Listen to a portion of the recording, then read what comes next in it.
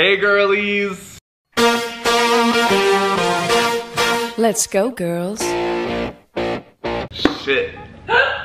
It's been like maybe 2 to 3 years since I've last posted on here. So if you're one of those 600 subscribers, then thank you so freaking much. So yeah, if you're just clicking on and it's your first time seeing this pop up again in your subscriptions, you're probably a little shook that my face is so different. Oh fuck! Google AdSense came through. Those 4 cents really helped me get a new face. Job itch, I don't know. There's like 3 other videos still up. I refuse to watch them. So you can watch those if you want. You don't have to. I just realized that I need a creative outlet. All I do is work and go to school. I was like, what the hell do I do? I need something fun to do. I need to talk to someone. Maybe a therapist? No bitch. No, no, no. So anyways, the title of this video, let me just say, probably gonna wonder why I'm not as what the 13-year-olds say, shook.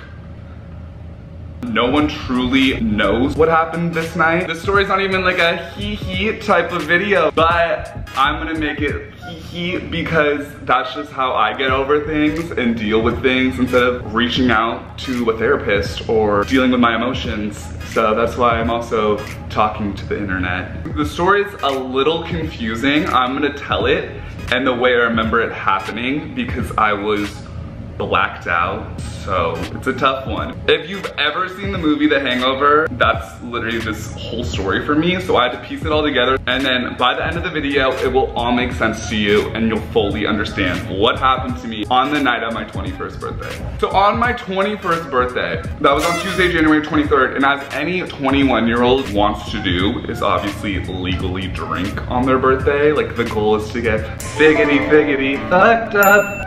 Wasn't it your 22nd? No. I'm 21. I thought I was 22. I'm not 2. It was on a Tuesday, so none of my friends could do anything on my birthday because it's a Tuesday. So my friends, Andrea, Sandra, and Sarah all came with me to this restaurant in WeHo, and we just had some casual drinks and food.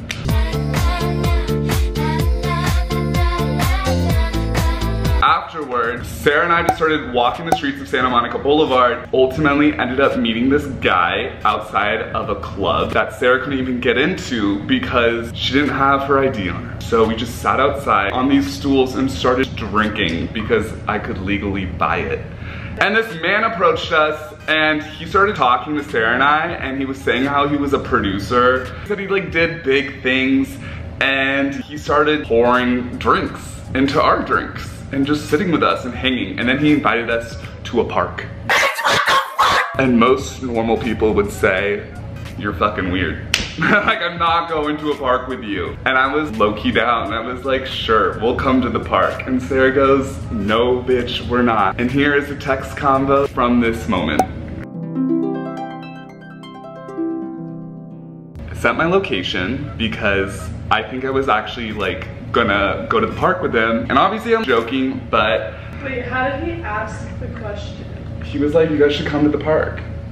We were talking for a long time. He wanted me to go to the park with Sarah in the dark, drink his weird drinks that he had that he was already spiking our drinks with, having bad vibes. Sarah's having bad vibes. I was like, do we leave him though? I don't want to like be rude because he was a nice guy. Like, he looked normal, but like inviting us to the park at midnight.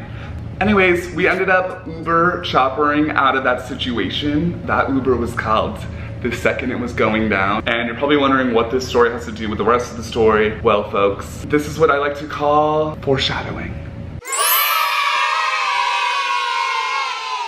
And being the smart person I am, not even following my own advice to never go to West Hollywood again, I decided, why not invite all my friends to West Hollywood and party again on Friday?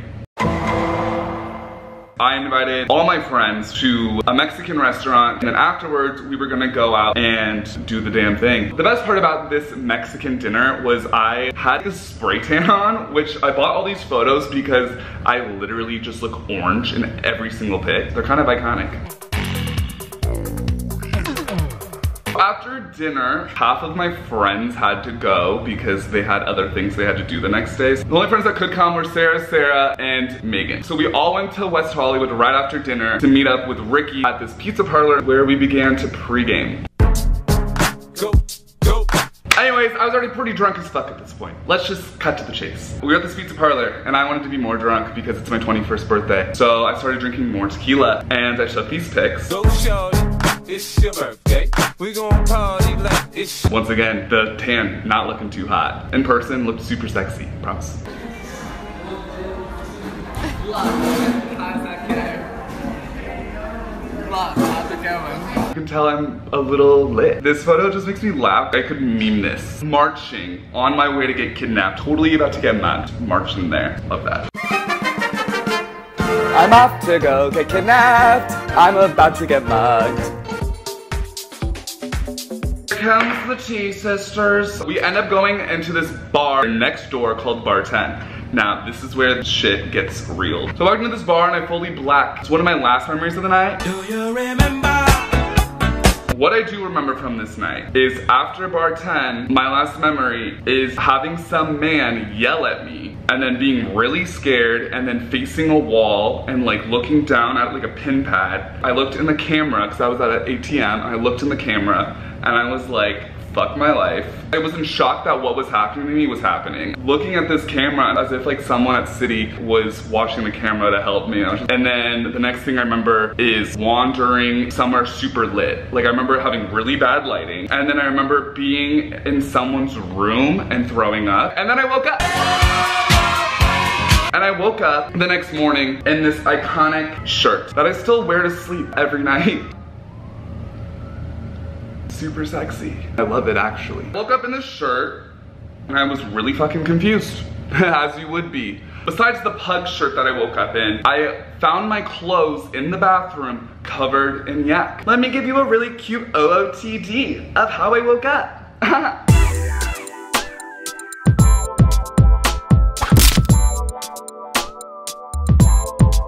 Tying it in a knot is super cute and super fun. And then I turned over and I was like, holy shit, for some reason, I don't think I have my phone. And if you've ever lost your phone from a night out, or just in general, you wake up the next morning and you have the first thought like, I don't think I have my phone. And if you don't have your phone, you know you fucked up. Like you fucked up so hard. I didn't have my phone. I fucked up. Fucked up big time. Hello, darkness, my old friend.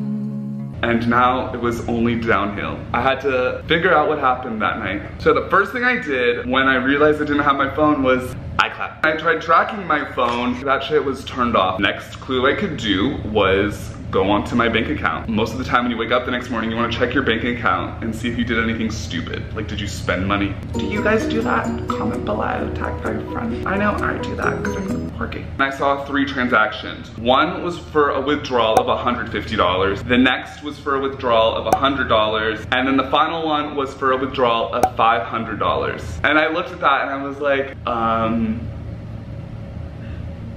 totally. So I open my iMessage on my computer and I have a message from an unknown number. It says something along the lines of like, hi, you probably won't remember this. You owe me $30 for Ubering you home. Thank you so much, happy birthday. And I was like, who the fuck? Who the fuck? I text this girl back immediately. Go to Venmo, see the request. At this point I'm like, what do you know? Who are you? Blah, blah, blah. She told me she found me in CVS wandering the aisles, begging people for help, while a security guard followed me. Help.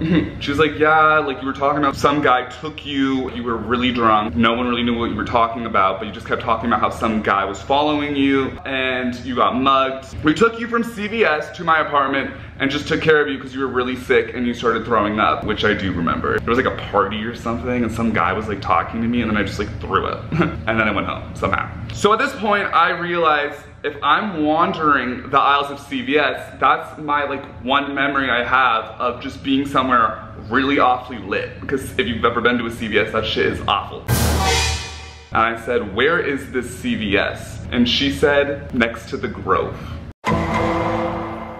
So I go onto my email. I had 4 Citibank emails. The emails from Citi are at like around 148, 143, telling me that there was sus activity on my account and told me whether I should accept or deny the charges because who's withdrawing nearly $800 around 2 a.m. So I texted my friends Sarah and Megan and I asked them what they know. And they told me they left Bar 10 around 1:10, 1:20 a.m. And while they were waiting for their Uber, I left with Ricky from the bar and everything was fine. They said my phone was stolen at this point and Ricky and I were going somewhere else because I got kicked out of the bar. And while I'm being kicked out from this bar for who knows what, I'm not that big of a person. Probably not causing a problem.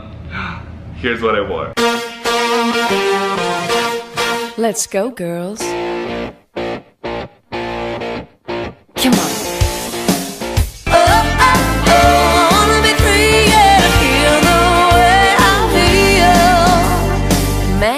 I feel like a woman.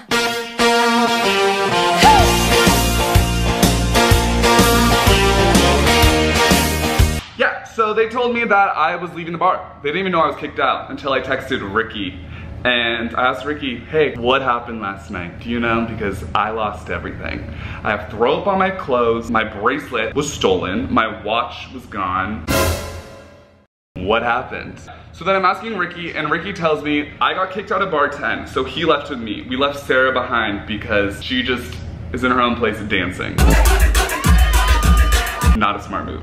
So I have no phone and I'm kicked out of a bar. I'm just alone with Ricky at this point. And I won't confirm nor deny if this actually happened, but you told me that I chased tequila with tequila. I like to think I was roofied or sickened with it.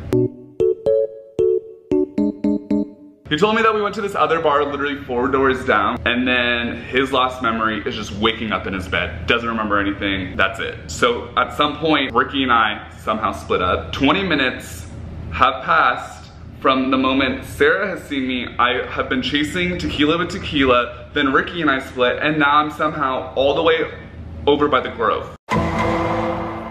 I went to this location and saw it, and it brought me back war flashbacks, and I remember being there now. And I was staring at this pin pad with some guy like behind me withdrawing money. Literally alone, because I had no phone and I had no friends with me. I was just alone with this man in the middle of Los Angeles. I remember my only thought being like, I have to get home alive tonight. And the reason why I was doing what this man was telling me to do was because you don't know what their other options are. Do they have a gun? Like, if I scream for help, is he just gonna shoot me, or like is he gonna put his hand over me? Like, I don't know. Like, I didn't know what was gonna happen, so I just thought that the only thing I could do was just do what he was saying, and hopefully he would leave me alone. That's dark. My card was rejected because 3 of them went through, but then the final withdrawal that was trying to happen was another $500 attempt, and that one was blocked by my bank because of suspicious activity. So inside the CVS was another Citibank ATM. That's when I was going into CVS, and that's how I ended up in CVS. And I think that's finally how I was able to get away from this guy, because there was people around.